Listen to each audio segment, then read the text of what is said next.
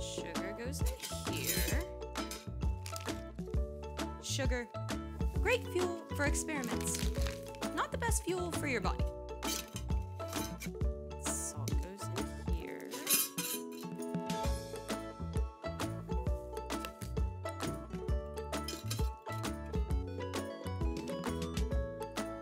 Welcome to StoryLab. I'm just restocking our experiment supplies. This is the salt, and this is the sugar. Let's put these away.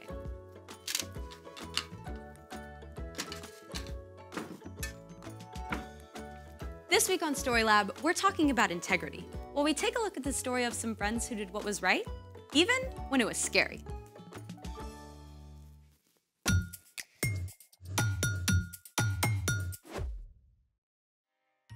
Hey, I'm Skylar. And I'm Sebastian. Today, we're talking about integrity, which is choosing to be truthful in whatever you say and do. Look, can I get a hand, please? This is heavy. So much sand for our experiment. Right, but that's just the foundation. We also need fuel. Which is? Sugar. We're making a lava snake. Oh, I've always wanted to try that. Well then, let's make it. This is a really interesting group of ingredients. I know, right? Oh, wait, I forgot the sugar. Can you grab that, please? Yes. Thank you. Are these both sugar? Probably. All right, thanks for grabbing that. You're welcome. I love experiments with fire. Me too. And since we'll be working with fire, we need a grown-up. A lava snake is a chemistry experiment. We're gonna combine sugar and baking soda with the fire to create the snake. Sounds like we have to have the right ingredients for this to work. We do indeed. But let's take this outside. First, soak the sand with lighter fluid.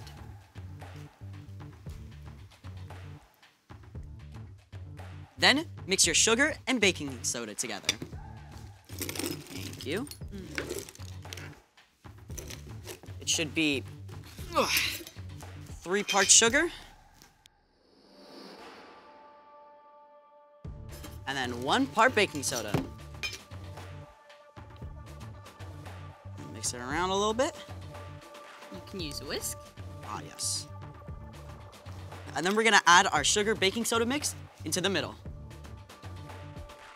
Now, we add our catalyst, which makes the chemical reaction happen faster. For our experiment, our catalyst is heat. All right. What's wrong with it? The sugar mixture is supposed to turn dark and then rise up. It's just not burning. Wait, do we have our ingredients right? Oh no. Salt puts fires out. Oh, that's my fault. I'm really sorry. I'll go get the sugar. We're not gonna see a lava snake if we don't have the right ingredients. Here's the sugar. How did you grab the salt? I'll be honest, I chose a random jar, and I didn't look at the label. I should have double-checked and did the right thing in the lab. Thank you for being honest. And at least salt doesn't do this. Ooh, that would be bad.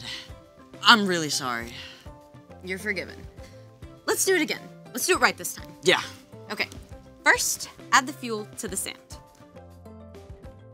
Then, mix together the correct ingredients.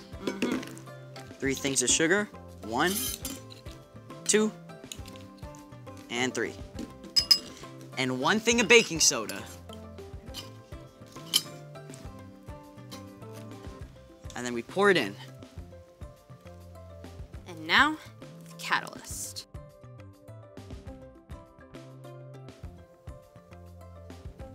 Whoa.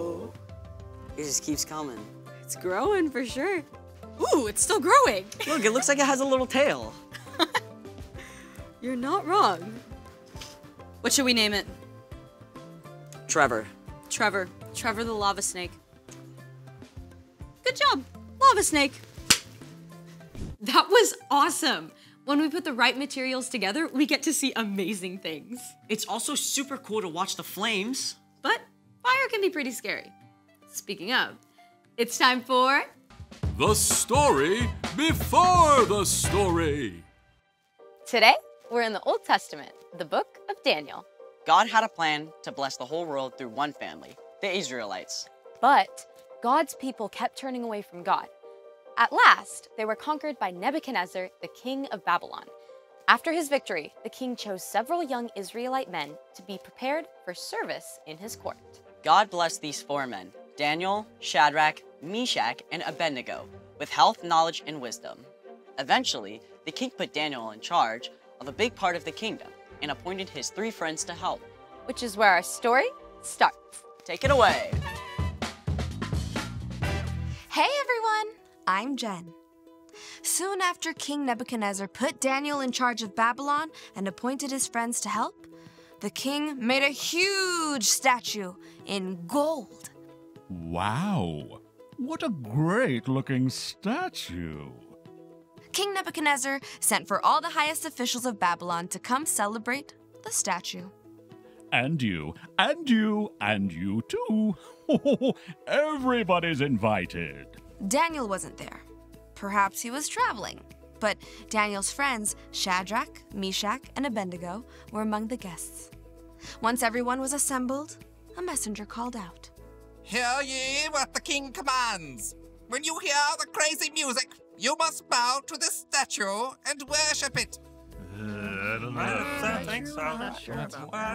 Doesn't sound right. If you do not bow down in worship, you will be thrown into a blazing hot furnace. Oh, I'm bowing. Yes, sir. Yes. Okay. Let's try this out. Music, please. Ooh, it's so beautiful. In a far corner, everyone bowed down, except for Shadrach, Meshach, and Abednego. They knew it wasn't right to worship anyone or anything but the one true God. Hey, Excuse me, security. Why are they They're not bowing. They're not bowing. Oh, majestic King Nebuchadnezzar, long live the king! What do you want? Majesty, you commanded us all to bow down before your glorious statue. You said everyone should bow down when the music plays. You said if anyone did not bow, you'd throw them into the blazing hot furnace. Yes, and yes. Why are you telling me what I've already told you? Do you want to die? Oh, glorious king, we noticed those Israelites you assigned to help Daniel rule Babylon. Yes? We noticed they were not bowing. What? Their names are Shadrach, Meshach, and Abednego, in case you forgot. Yes. I'm very angry. Bring me Shadrach, Meshach, and all red Lego. Abednego. A friend named Flo? Abednego! Bring them to me. Shadrach, Meshach, and Abednego were brought to the king, who was furious. Shadrach, Meshach, and... Abednego. I know your name. I gave it to you. Yes, sir. Did you or did you not bow before my statue when the music played? I'll give you another chance. We'll play the music again, and this time you can bow to my statue and worship it. But if you don't, I will be forced to throw you into the blazing hot furnace, and what God could save you from that?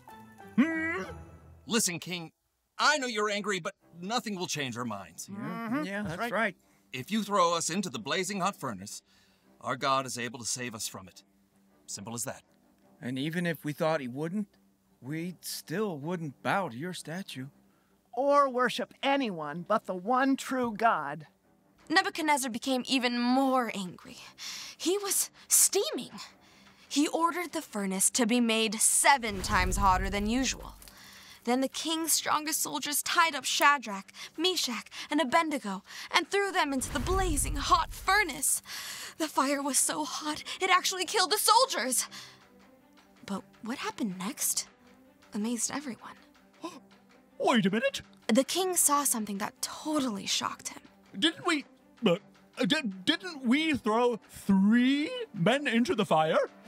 Yes, Your Majesty. But why are there 4 men? None of them are tied up, and none of them are harmed. And the 4th man looks like he's from heaven. Hey! Shadrach, Meshach, Abednego!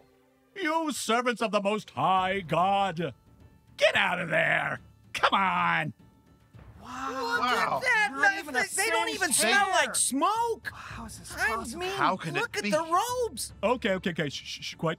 Stop. I have something to say. Before you all, I praise the God of Shadrach, Meshach, and Abednego. They trusted him and refused to obey my orders, willing to die rather than worship anyone besides their God.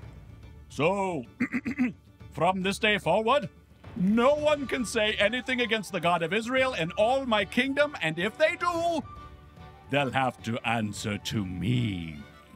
Yay! Then King Nebuchadnezzar honored Shadrach, Meshach, and Abednego. He increased their rank and gave them even higher positions in the city of Babylon and the towns around it. The end. So they were inside the fire, and it was 7 times hotter than usual, and they didn't get burned? Daniel recorded that they didn't even smell like smoke. I smell like smoke after making s'mores on a bonfire. No wonder the king of Babylon was amazed and worshipped God. So, what's our part in the story? When we choose to do what's right, others can see God at work. And that starts with following Jesus. Jesus is a perfect picture of what God is like. When we try to live like Jesus, our choices and actions can show God's love to others even better than words. Like choosing to be friends with someone who's lonely, even though no one is playing with them. Oh, or like helping someone who's tripped and fallen, even if it makes you late to class. Or you could welcome your new neighbor with cookies, even if they're a little different from you. Or if you have a substitute teacher and the rest of the class is acting up, you can choose to listen and show respect instead. Sounds like you have the right idea. See you next time. So here's the thing. When you do what's right, others can see God. Just like Shadrach, Meshach, and Abednego. Just like when we finally added the right fuel to our experiment, we were able to see the cool chemical reaction. That's right. Hey, you might want to check the label on that. Yikes, salt in my tea? That would have been bad. Thanks for joining us on the StoryLab. See you next time.